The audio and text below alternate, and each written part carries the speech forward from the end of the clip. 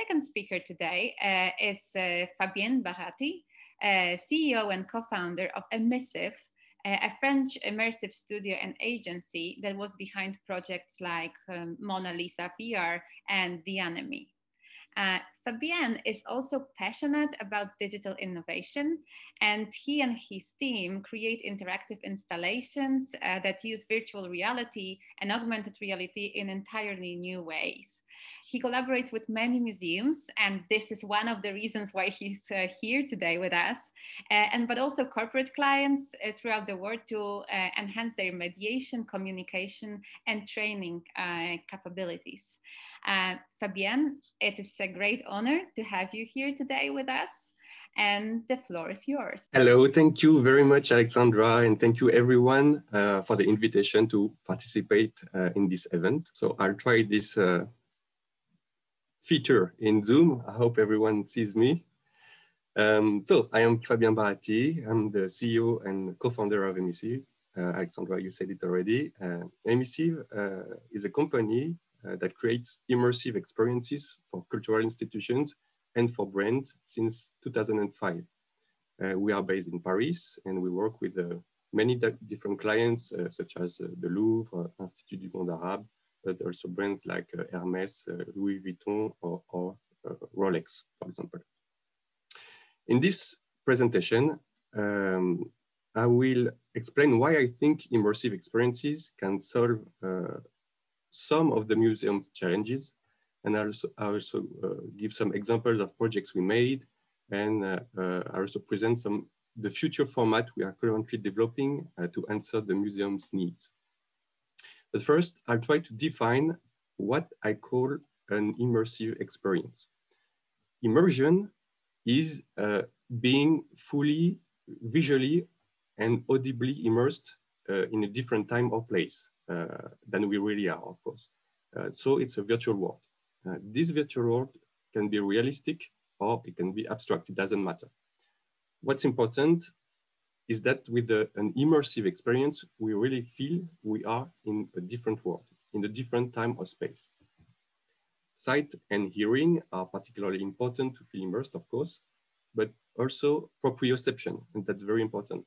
Proprioception is our sense of figuring the position and the movements of our body. In other words, if we can move and interact naturally in a virtual world, we feel immersed in it. Of course, there are different degrees of immersion depending on how efficiently our senses are fooled by the experience. Two of the strengths of an immersive experience, especially in the museum ecosystem, are its capacity to give a context and to engage the visitor. A context is setting the rules of the virtual world we are in by defining a time, a place, a life to a world. We understand the objects or the characters that are part of it. So an immersive experience can put us in a world where we will see and comprehend the objects that are part of it because they are in context. And it goes further. Understanding something is also, it also means creating an emotional link with it. That's also very important. An immersive experience is not necessarily digital, of course. Visiting the Versailles Castle is kind of an immersive experience because we see the objects, the furniture in their context. Although it could be even better if we could see them used by the people of that time, of course. Some places with comedians, for example, such as the Betsy Ross House, makes the virtual world even more concrete and understandable.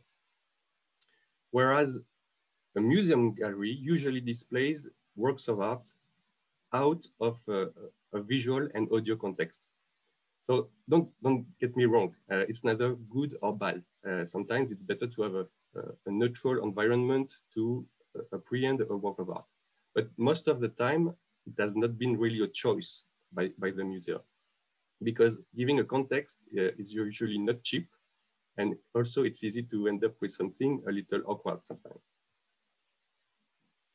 engagement, making people commit to something important for, making people to commit to something is very important for concentration and also memorization. It's also generally a way to increase the level of satisfaction, because when you commit to something, you feel responsible for your own action and decisions. So we want to engage the public as much as possible before, during, and after the visit. Deciding to go to a museum, to an exhibition, is committing. Choosing what I want to see in a big museum is also committing, but that's basically all the engagement you get in most museums. An immersive experience will help a lot in engaging the public, especially interactive ones, because when you are interacting, you cease to be passive, you are part of the story, and that's what we are looking for here. There are different ways to engage visitors through interaction. You have exploration, games, or social interactions. Good immersive experiences that are capable of creating engagement with this kind of interactions will drive more visitors to the museum. It will enhance the visit. It will also make it easier to share knowledge for the museum. It will create good memories, and it will be also possible to engage visitors after the visit by sharing souvenirs, for example, on social media. So engagement is a virtuous circle. Let's now talk specifically about digital immersive experiences. Digital immersive experiences can be done in a number of ways with augmented reality, mixed reality, virtual reality, or even projection mapping. The goal is still the same as before, is to make the visitors feel they are in another time or place. Digital also makes it easy to immerse the visitors, thanks of course to the last technologies with the computers, peripherals, displays, and also because it's getting cheaper. There's really no limit to the world we can create in a digital experience. It also means that museums can easily build a context for what they want to show and for what they want to teach. So very quickly, let's see what the main differences are between immersive devices, at least the one we can have access to. Virtual reality first is usually, virtual reality usually uses virtual reality headsets, and it's considered the most immersive device because you are completely cut from the real world. Augmented reality and mixed reality, they are blending reality and virtual. So you see your real environment with a layer of virtual information on top. And it can be achieved with different devices, from a smartphone to a mixed reality headset. Projection, especially big ones, are another way to immerse visitors. There is the example of TeamLab or Atelier des Lumières, but it lacks 3D. You have also 360 videos that also use headsets, but they are less immersive than virtual reality because there is no interaction or proprioception. So the choice between those technologies depends on the cost, the available space, the desired stream of visitors, also the ease of installation and maintenance, and how much we want to immerse and to engage the visitors. In digital immersive experiences, you also have different degrees of immersion. For example, visual immersion is stronger with stereoscopy. Stereoscopy means that we see the content in 3D, and it's stronger also with a wide field of view. It's stronger when there is a higher resolution, when there is a higher frame rate. It's better when it fools your sense in a natural way. So let's see now a first example of an immersive experience. Mona Lisa Beyond the Glass is a virtual reality project released 1 year ago in the Louvre as part of the Leonardo da Vinci exhibition. It's an 8-minute experience, mono user, seated, in which we discover the most famous painting in the world in a totally new way, by meeting Mona Lisa as if she was really in front of us. So we learn about her, who she is, why she's dressed like this, why she has this pose, and so on. And everything is illustrated by Mona Lisa as a virtual person, and also with comparisons with other Da Vinci paintings. So this was a fantastic collaboration with the Louvre and HTC Vive Arts. And we worked very closely with the curators to give life to Mona Lisa. It was not easy, I can assure you, because there was a lot of research and interpretation to do, but it was very rewarding.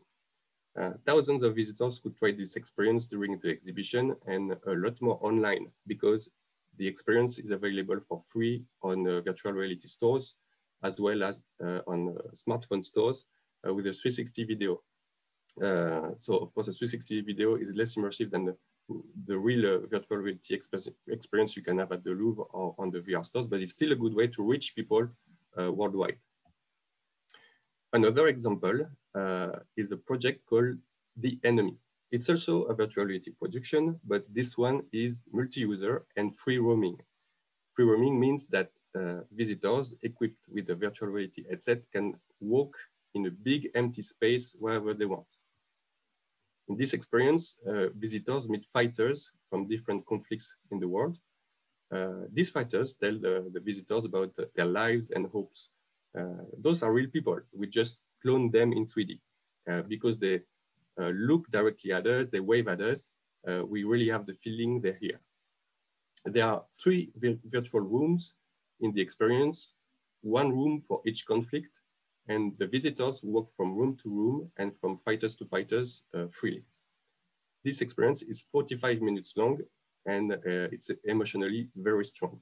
It was a co-production. It was imagined by Karim Ben Khalifa and co-produced by Camera Lucida, France Télévisions, ONF, Département, and Emissive. And since its release in 2017, it was operated in different places, such as the Institut du Monde Arabe in Paris, the MIT Museum in Boston, or Centre Phi in Montreal. And to attend The Enemy, there is a dedicated ticketing. So, do those 2 immersive experiences can answer the needs of museums, and how? And exactly what are those needs? So, first I will try to assess the mission of the museums.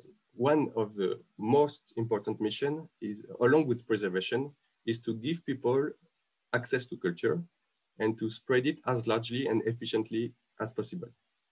It sounds simple, but it's definitely not an easy task. What they choose to exhibit and how is really a never-ending process, because it's directly linked to the evolution of our society. And so museums have to adapt. But adaptation requires funds and innovation. The problem is that a lot of museums lack both. Revenue-wise, many were on precarious balance before the crisis. Now it's a very real problem. According to ICOM, between 6 and 30% of the museums worldwide will close, and 1/3 of the museums expect to lose half of their income. Innovation is also, in my opinion, too often the poor relation of museums. It's not necessarily innovation in new technology, it's innovation in cultural mediation. And I see a lot of museums entrenched in old-fashioned museography. Although in all honesty, it's currently changing for the best. But changing is an investment, and it's also linked to revenue. So what the museums need are new ways to generate revenue and new ways to share their knowledge and collection. So here are some things that I think can answer at least part of this need. They are relevant for museums and also for cultural sites. And then we will see how immersive experiences can effectively match those ideas. First, museums can work on reaching more people farther and wider. They can do that with a better promotion. Museums have incredible assets that make up their collections. They have artifacts and work of art with awesome stories.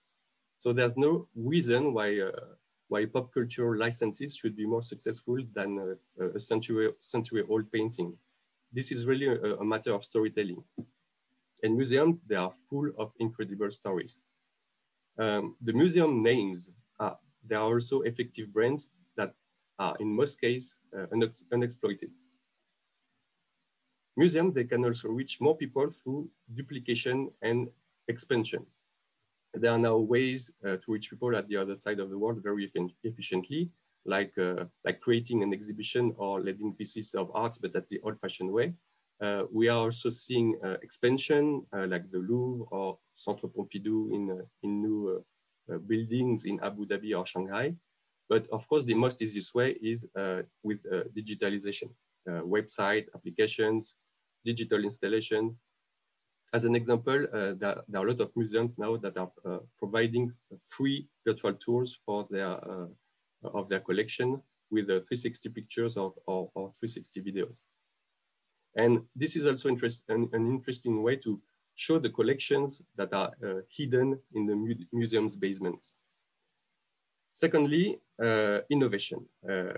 Society evolves, people are changing, and there are some ways to attract the public who's always seeking new experiences, especially the younger ones. Museum should work on context and more largely on storytelling. They should use emotion and sensation. Museum collections, cultural sites that deserve to be lived rather than explained. So they have to create an emotional link to create sensations. This is the new way to reach the Stendhal syndrome. And this is a very effective way to share educational information as well. Sharing our experience with others is also essential nowadays, being on site with our loved ones or remotely through social networks. So social really has to be developed in cultural institutions. As I said before, it's important to invite the public to be active, not passive. And for that, museums should create interactions that will lead to engagement. Another good solution to involve the public is to adapt the visit to every and each person by customizing a part of their experience of their visit. Finally, let's talk about income. Revenue comes usually from very different places.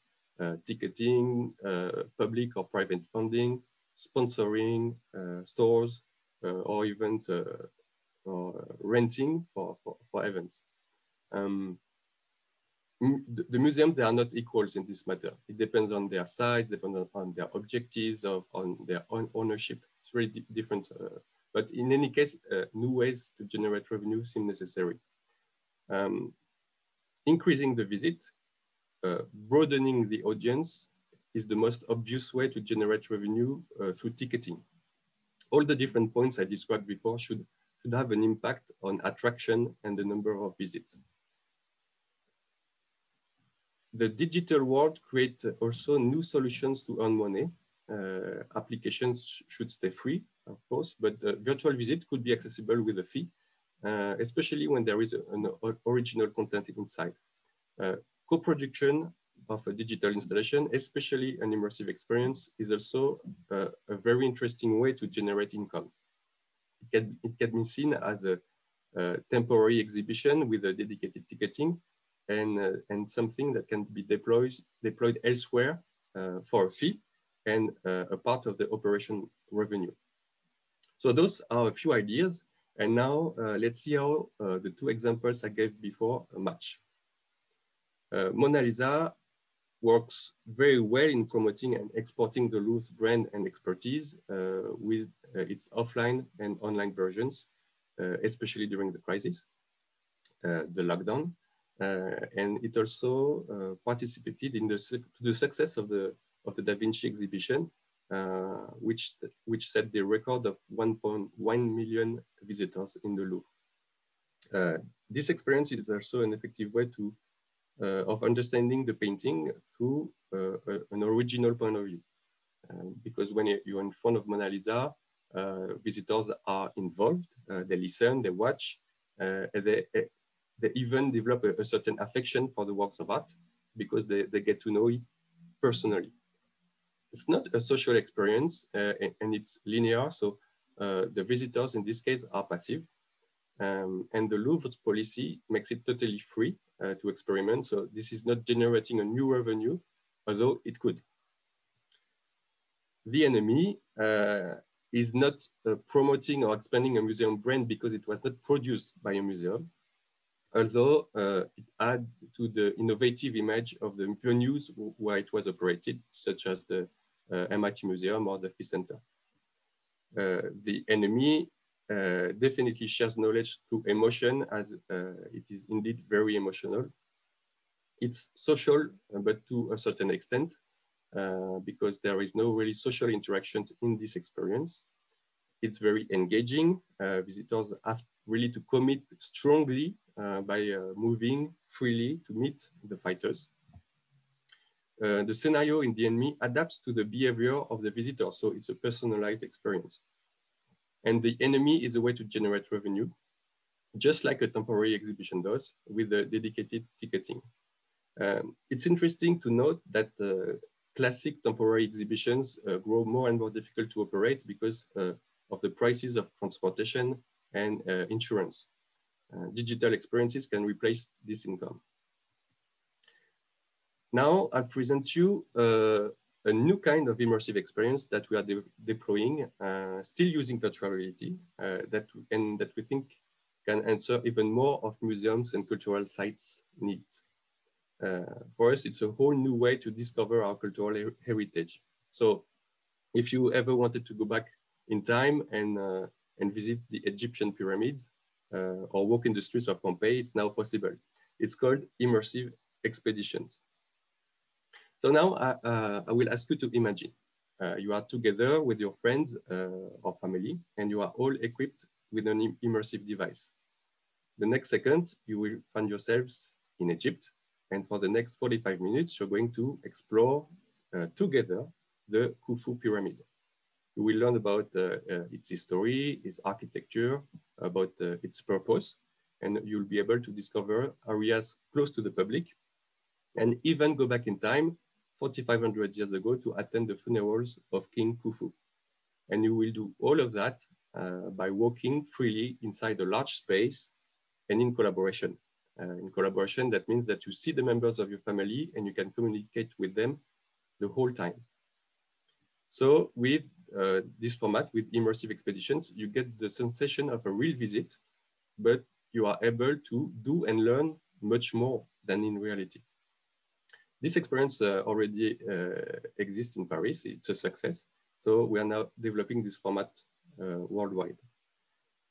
Our goal with the immersive expedition, you got it, it's to export, to highlight and preserve our cultural heritage. It's also a way to offer a very original and unique educational experience with our loved ones and with a lot of emotions and sensations.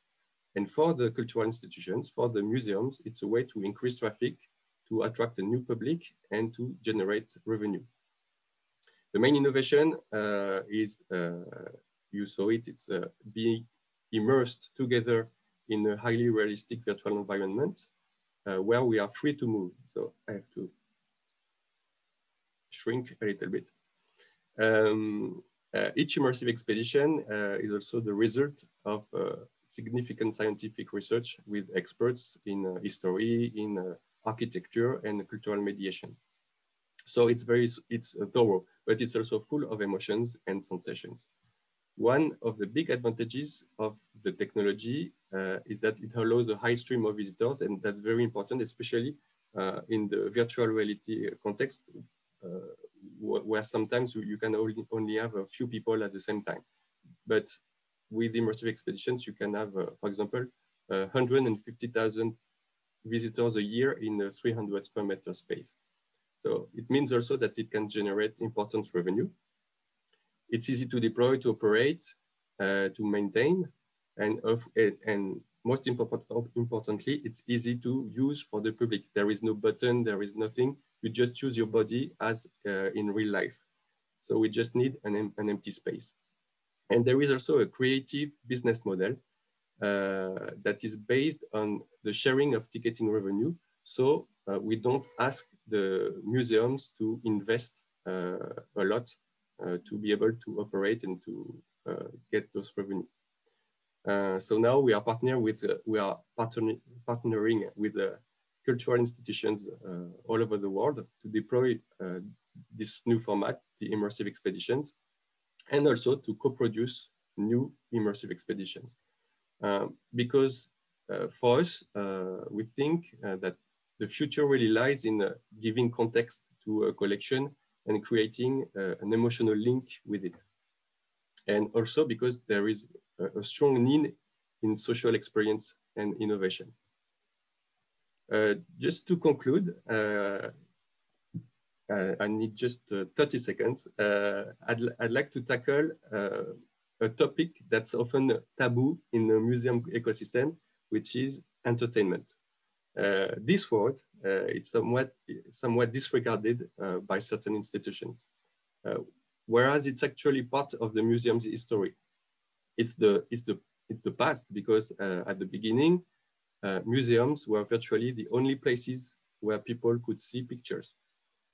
It's the present, because to learn about culture is actually entertaining for a lot of people. Going to a museum is a leisure in the vast majority of times. Entertainment is also the future because of everything I said before about immersive experiences and their role in the museum ecosystem. Immersive experiences are highly entertaining. That means they can drive a bigger audience, they can share knowledge efficiently, and they can generate new revenue. So that's it. If you want more information, you can go on our website, and we also have a white paper about this specific topic.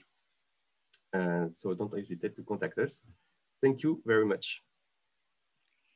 Thank you so much, Fabien. It was a really inspiring presentation, and also it gave us a lot of insights about how immersive experiences might work. And I want to encourage our members of our audience to ask questions, but I see there is already one question from our audience member. So let me just read it out loud for you. The question from Karolina Wojtowicz is, what kind of VR gear are you using for the projects? I saw backpack computers with wired VR. Why not using, for example, light wireless Oculus Quest or something cheaper for users? That's the question from Carolina. Would you like to answer it? Yeah, so we are not bound to a specific hardware. We adapt to the situation. For example, in the immersive expedition, we use a backpack because we need power. We need computing power. That's very important. We cannot choose yet an Oculus Quest, for example, because it's not powerful enough. In the future, it will be. In the future, we also aim to use cloud computing and 5G. So you have big computers doing all their parts and streaming I would say the video, but the interactions to the users directly. So for Mona Lisa, it's a different kind of headset, and it really depends. It really depends on the space. Sometimes we use a different technology because there is more lighting or less lighting.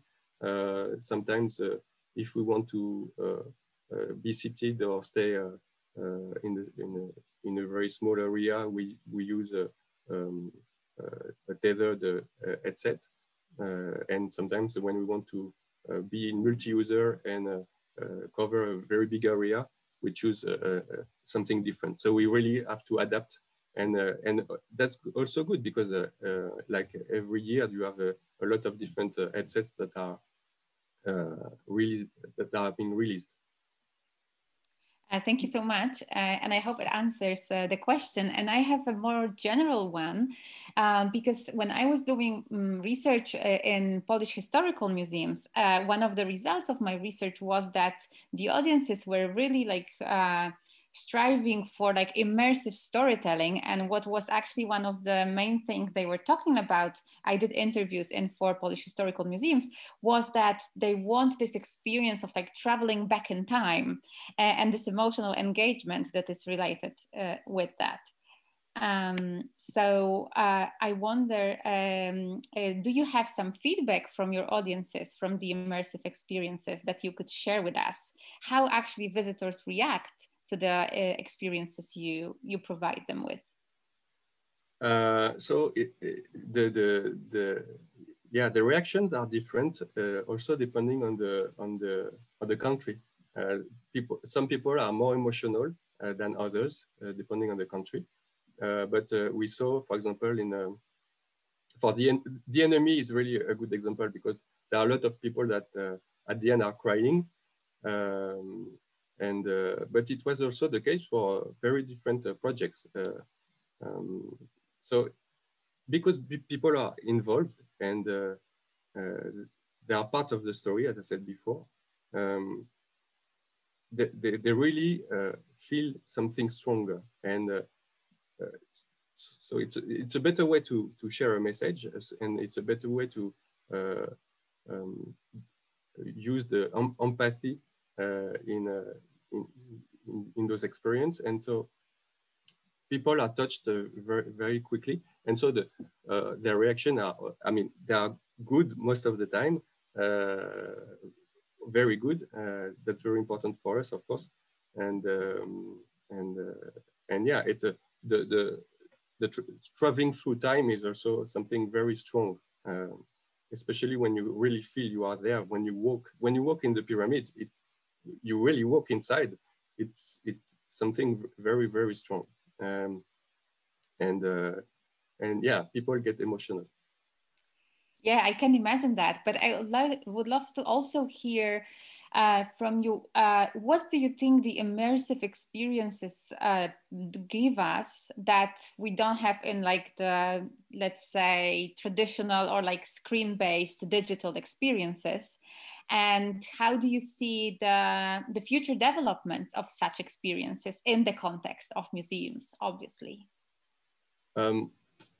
So compared to a screen, it's immersion and interaction. You can have interaction with a screen, of course, but it's different. My opinion, what's the most important is the immersion is with you, really to act naturally with your body. When you watch a screen, you know that you are watching a screen. It's flat, and I mean you cannot be fooled by that. Compared to virtual reality, for example, where even if you know that it's not real, your senses, they are completely fooled, and that's why you cannot really, make a step in the void because it's not natural to do that, or go through a wall in virtual reality. You don't do it because it's unnatural. And yes, so immersion and interactions are the 2 main things, and with virtual reality and also augmented reality and mixed reality, which is a kind of augmented reality. And yes, I see them more and more in museums because again, it's about context and context and engagement. That's so important. And I know that museums, they know it already, and they are looking to implement it as quickly as possible now, which is a very good thing. So yes, it's going to be more and more in museums, and also because it's getting cheaper to get this hardware. Yeah, thanks a lot. And actually, I would love to ask you so many more questions, but we don't have that much time. Luckily, we're gonna talk again in our daily panel. So I hope that then I will have a chance to ask you also more questions that I have in my mind. But there is one more question from our audience member. So, and it's like a very brief question. So please, like also answer it very briefly. Is the expedition to the pyramids available online? Asks our audience member. It's not available online. It will be, but we focus really on location-based, because that's the only way you can have the possibility to walk in a very, very big space. So that's very important. Thank you so much. Thank you so much, Fabien. We don't have any more questions for the moment, but I hope some more questions will appear during our daily panel. Thank you so much for accepting our invitation and being here with us today. And for your inspiring presentation.